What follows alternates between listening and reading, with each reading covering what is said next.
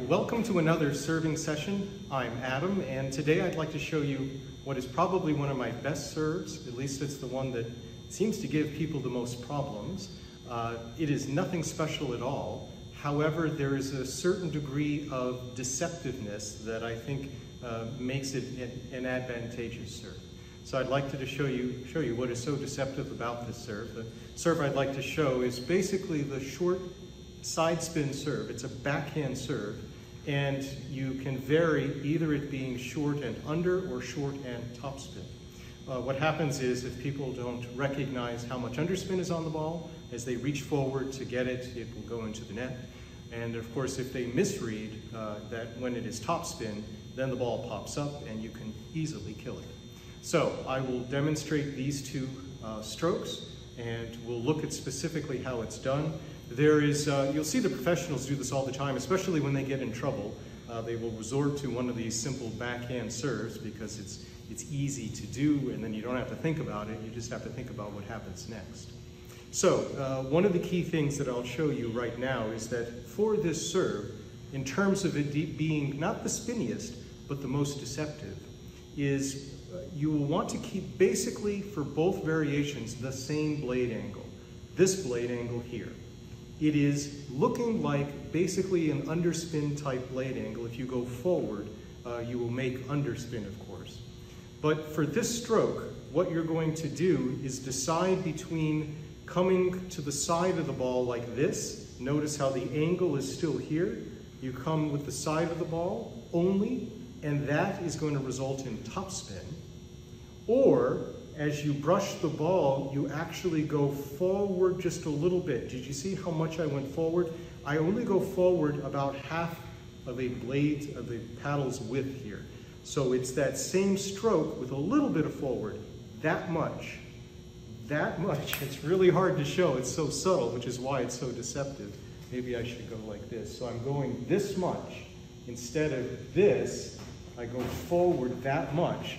And that's enough underspin to make this a very challenging serve to receive. So let me show you what it looks like on the table. It will be a double bounce, a short serve that generally drifts over to the forehand side, and that will allow for a couple of things. Because of the spin, it almost guarantees that the return is going to be towards the forehand, especially if it's an error, instead of very powerfully down the backhand line. Here's what it looks like.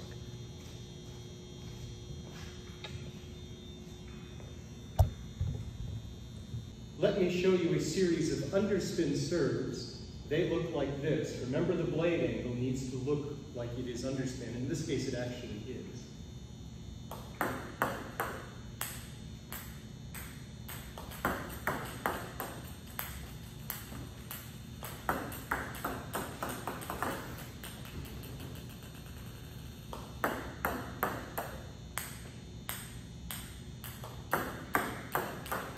You'll notice how I kind of jerk my elbow backwards. This has a deceptiveness to it because I'm really not going forward what looks like a typical underspin shot. And with this same motion, I can generate the top spin. Let's look at a few more underspins.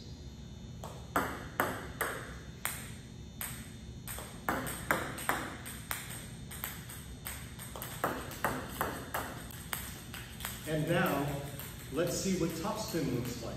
Again, same blade angle. And as you contact the ball, it's going to turn just a little bit. And then you just bring the arm back with no forward motion at all. That is a topspin ball.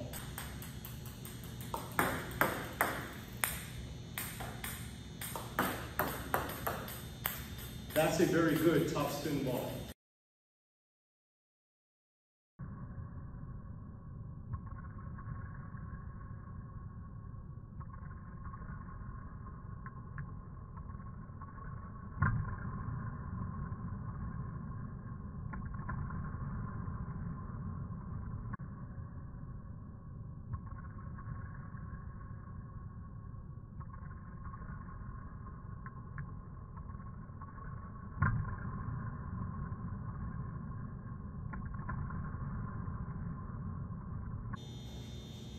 So I'll do a series of 5 of these serves, and you can see if you can detect which they are, if they are underspin or topspin.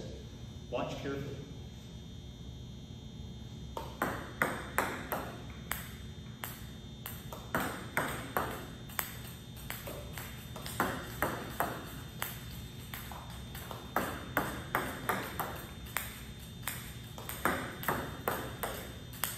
Okay, were you able to tell? So we had underspin, topspin, topspin, underspin, underspin. That was the variation in those particular serves. And I hope that you were able to see the difference between them. The key, again, is this small forwardness that allows for the underspin as you bring the arm back, compared to no forward underneath the ball at all, just graze the back of the ball from the fall, and that will generate the topspin. There are a couple of very powerful variations of this serve. Being able to go down the line with it is one variation, both with underspin and topspin. The other, and this one's a real big secret, is to be able to place the ball right about here. This, again, for someone that is in the corner, is extremely hard to get, both with an underspin and a topspin ball. Although it comes off the table, it's still pretty difficult to get to. So let's see how short I can make it. I will put a marker here. And if I'm able to land it in this area, I think you will agree that that is a challenging serve to return.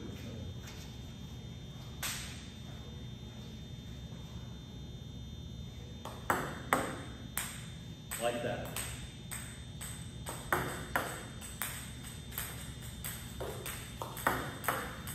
Missed the last one. But there you have it.